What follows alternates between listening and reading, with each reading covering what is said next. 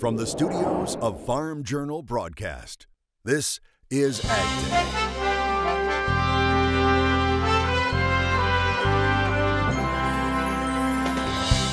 Coming up on Ag Day, 2 turkeys head to the White House, and we're definitely not talking politics. How you can have a say in who gets pardoned. China turning to Brazil for soybeans. Can the U.S. ever get that market back? And as the war of words escalates between the U.S. and China? But there has to be change. Ag Day, brought to you by the Chevy Silverado, the most dependable, longest-lasting full-size pickups on the road. Good morning, I'm Clinton Griffiths. China's foreign ministry is blaming the U.S. for ruining the, quote, harmonious atmosphere at a meeting of world leaders in Papua New Guinea. It has highlighted the divisions between the U.S. and China and a growing competition for influence in the South Pacific. For the first time in its 29 years of summits, leaders at the Asia-Pacific Economic Cooperation meeting failed to agree on a joint statement over the weekend. A spokesperson for the Chinese government said the U.S. was, quote, in a blaze of anger at the meeting. He said comments made by Vice President Mike Pence were unhelpful for all parties to reach consensus.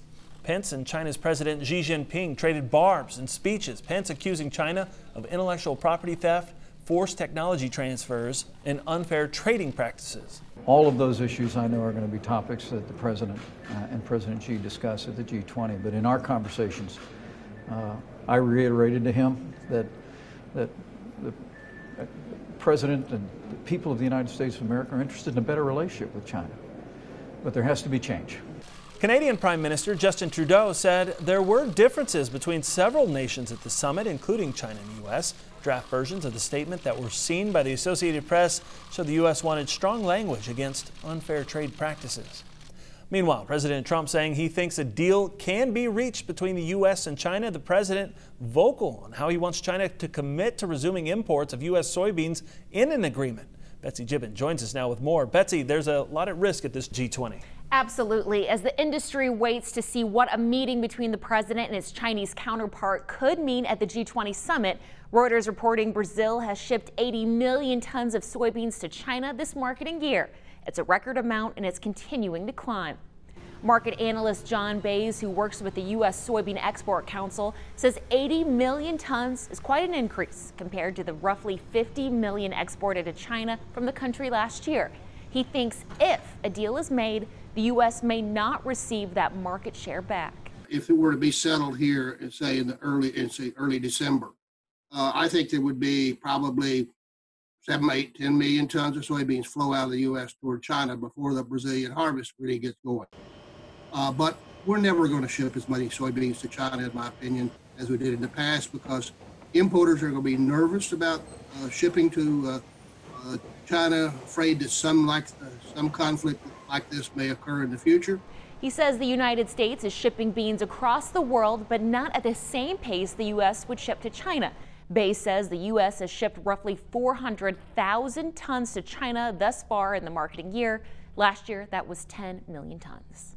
All right, thanks, Betsy. Chinese-owned Smithfield terminating its trade aid package. Reuters reporting the $240,000 contract was terminated by the U.S. Department of Agriculture at the company's request. The action comes after some farm state lawmakers, such as Republican Senator Chuck Grassley of Iowa, complained about Smithfield taking part in the aid program that was to benefit U.S. producers of pork and other ag commodities. The outbreak of African swine fever continues to spread through China, the country reporting 2 new cases. One case found in wild hogs, another in a small herd of 40, but in one of the top pork producing regions of the country. The Sichuan region produced almost 66 million pigs last year, more than any other province. ASF has now been found in every major pig producing region of China. In the U.S., there's already work underway to keep ASF out of the states. I'm joined now by Michael Neveu, an economist with American Farm Bureau. As we watch African swine fever develop in China, how bad is it really? Do we know, Michael? So far, African swine fever has popped up in China with over 60 outbreaks in 18 different provinces. To date, there has been over 200,000 pigs culled. Now, with China, these numbers are widely suspected to be underreported, but at this stage, it's still a little bit too early to really say how bad it's going to be. So I guess what is China doing to stop it? One of the restrictions that China put in place is they ban the transport of hogs through provinces that are infected with African swine fever. So one thing that you've seen is where the pork is produced in the country and where the majority of the pork is consumed in the country, you're starting to see a really big price spread between those areas. China is the world's largest producer and consumer of pork. So if this turns out to be something as big as, let's say, 15% of China's herd, it's a good idea to remember that that's the size of the entire U.S. herd, just for a magnitude comparison. So at this point, what should producers here at home be doing? Well, at this point, it also wouldn't be a bad idea for producers to have a conversation with their veterinarian about reviewing their on-farm biosecurity plan. Another way to prepare for this is the Pork Board website has a foreign animal disease checklist about what producers can be going through and making sure that their farm is prepared for anything to happen. Additionally, at this point, USDA is having wargaming exercises to essentially practice how they would respond to any kind of outbreak occurring in the U.S. as well. So the industry and the government and producers are all remaining vigilant on how to prevent this spread to the United States. All right, thanks, Michael. Now we continue to track the latest on the Farm Bill. Washington insiders telling us a draft Farm Bill conference report could be ready early this week. House Agriculture Ranking Member Democrat Colin Peterson of Minnesota said last week, quote, "The goal is to finish this by Monday." There are reports House Agriculture Committee Chairman Michael Conaway has backed off on dramatic changes to the SNAP program installed in the $87 billion Farm Bill. That could seal a deal with Ranking Democrat Colin Peterson and send a version of the bill to the Senate. The Senate Agriculture Chairman Roberts also said the deal was close. Following a visit to those devastated by the wildfires in California, President Trump pledging $500 million in the Farm Bill for forest management. Fire officials say the Northern California wildfire that killed at least 77 people continues to burn in rugged terrain. The firefighters have managed to boost their containment of the blaze. The fire is now 66% contained. That fire has charred 236 square miles since it ignited earlier this month. Near Paradise, a town of 27,000 people, it's now leveled. 1,000 names remain on a list of people who have not been located. Finally, some good news about farm finances. Filings for Chapter 12 bankruptcy protection are down across farm country. That's despite expectations that the level would rise. Farm Bureau reports bankruptcy filings are down 8%. They are still about 25% higher than in 2014. And what did you think about the outcome of the midterm elections? A new Farm Journal Pulse survey shows most people were satisfied with the results. In fact, 64% of farmers who responded say they are very satisfied or somewhat satisfied with the outcome. Democrats won control of the U.S. House but lost seats in the Senate, with Republicans retaining control there.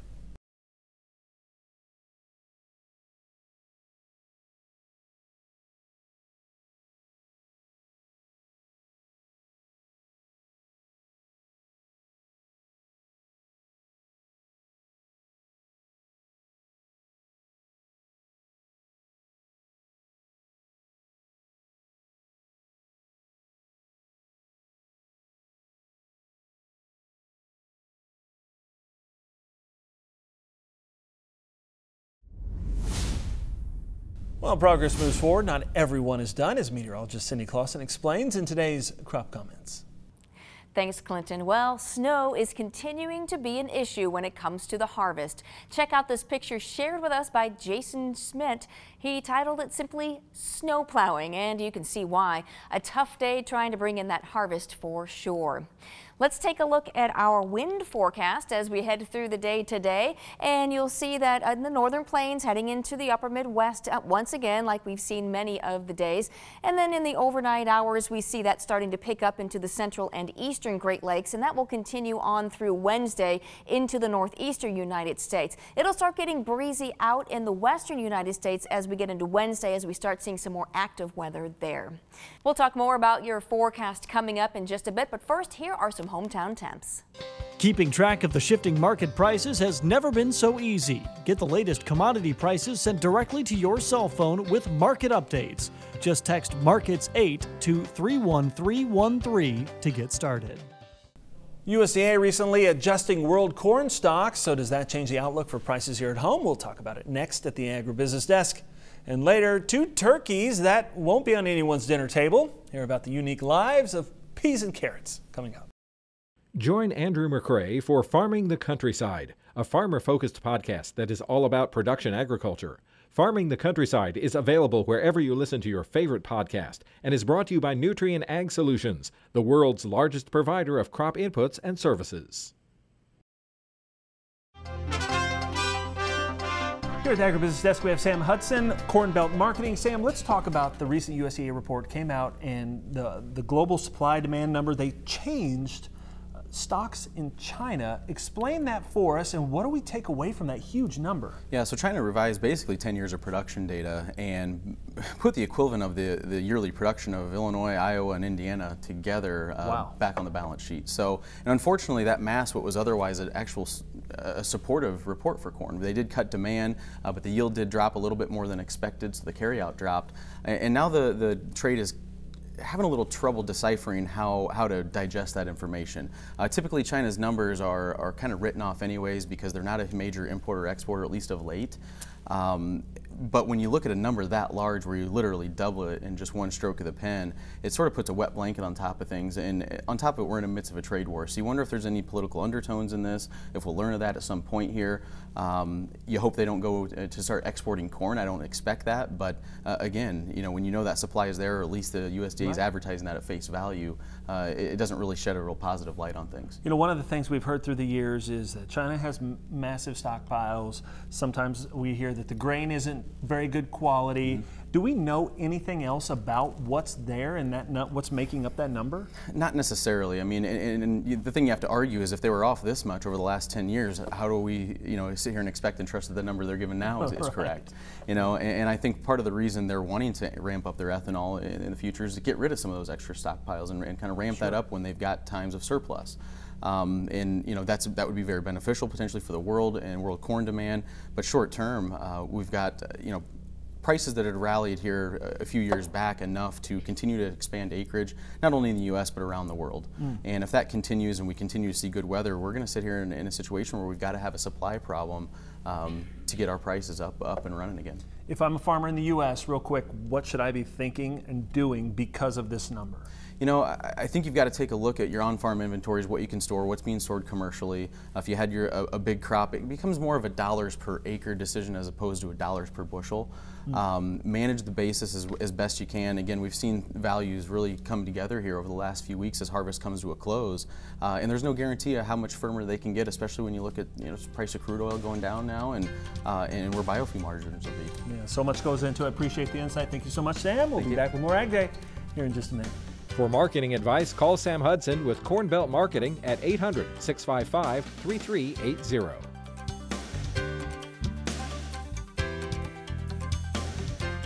You could win a Ford F-150 Raptor in the Ag Explore Truck Sweepstakes. Enter at trucksweeps.com.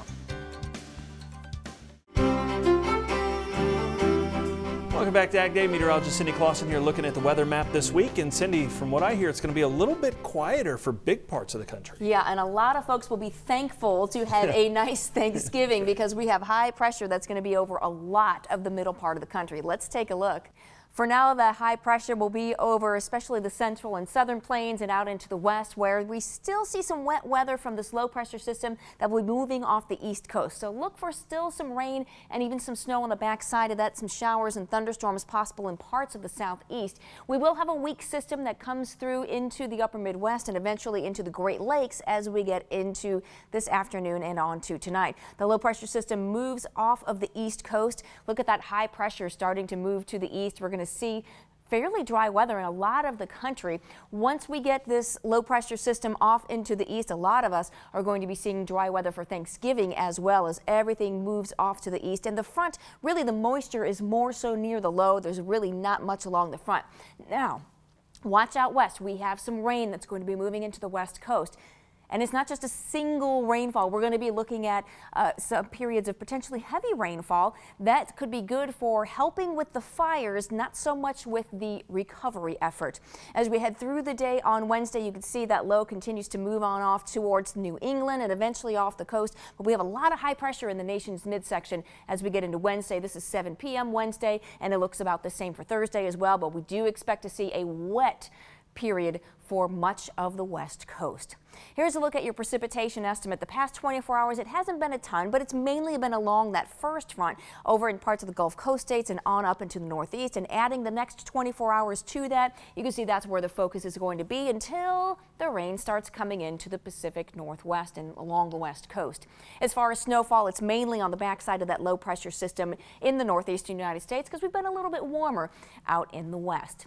Here's a look at our temperatures, and yeah, we still have that chill in much of the eastern part of the country. It's been a little bit warmer in the plain states, but we're going to see a bit of a cool down as we get into the next 24 hours.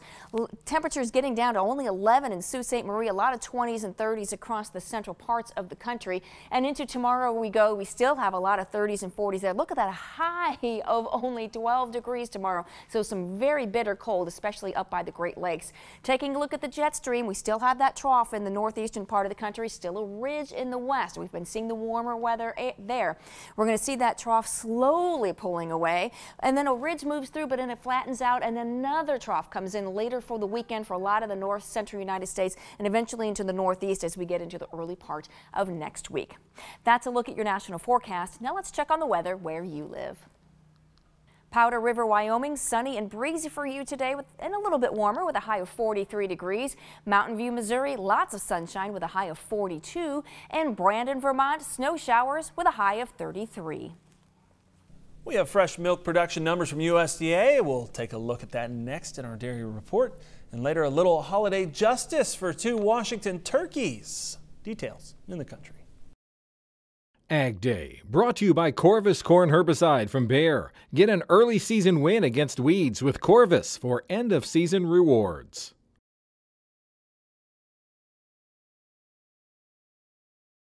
In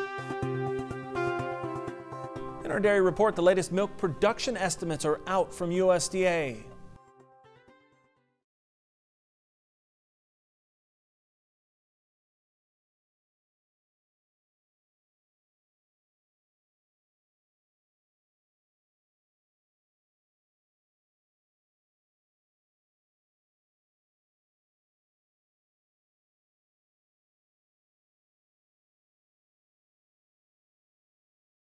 As farmers, one thing we have always done well is become more efficient. So each year, Dwayne and I look at our farm and we say, how can we become more efficient? That is the mentality of farmers, is they want to become better. And so if that's the mentality and that's the way farmers are going to continue to farm, then we need to figure out how we are going to innovate and move more product.